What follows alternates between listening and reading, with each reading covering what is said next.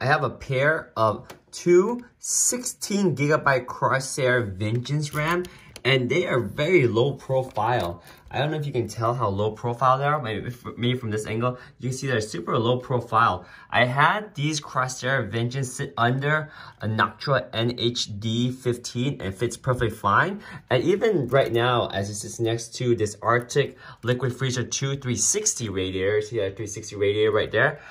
These RAMs are just a perfect combination. Now, they don't have RGB, they're not fancy, but they work very fast. These are the 3600 megahertz variety, but they also have a 3200 variety as well, and they come in different configurations.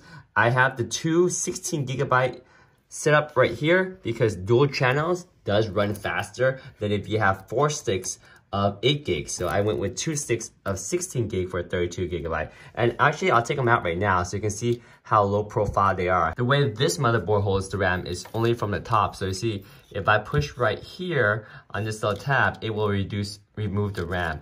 Be careful, I'm doing it one-handed. There we go. So that should push it out. And then from there, you can pull the RAM straight out carefully.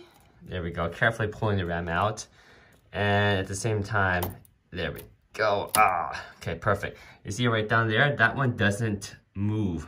Only the top one moves. Interesting motherboard design, right? So you can take out the RAM just like that. And you can see here's the Corsair RAM. The CORSAIRVengeance DDR4, the LPX. Super slim profile. The heat sink right here, you have the heat dissipation on the heat sink right here, and it does a really good job